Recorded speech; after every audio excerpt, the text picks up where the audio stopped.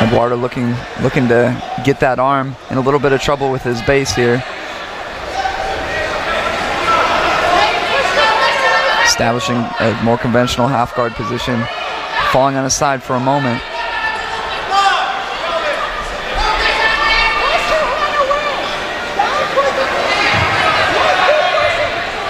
Both men tied up.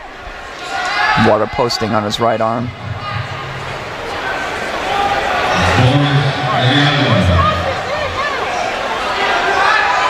Eduardo would need to come out very aggressive, not conceding a lot of advantages.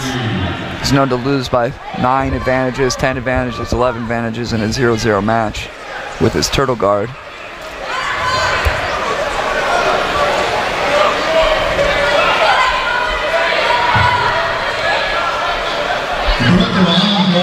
His opponent, Arnaldo Oliveria from Checkmat.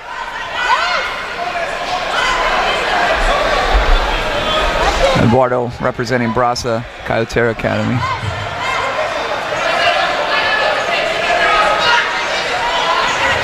Attacking the legs in tight on a knee bar, almost. Eduardo's able to rotate his knee.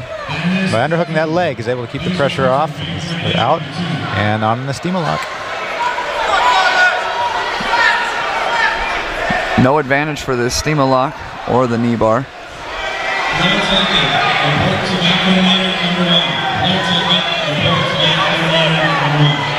Inverting underneath.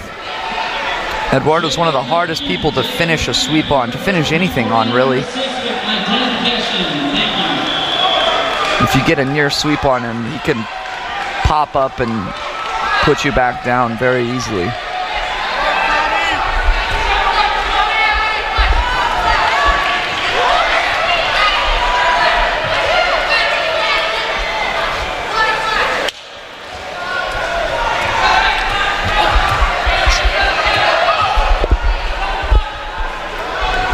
Tim Spriggs is on deck.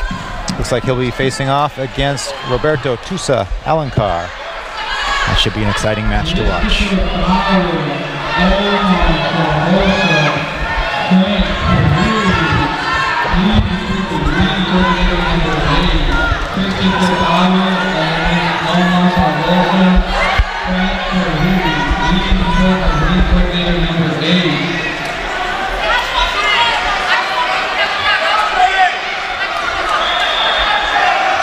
Eduardo in trouble here in an arm lock triangle combo.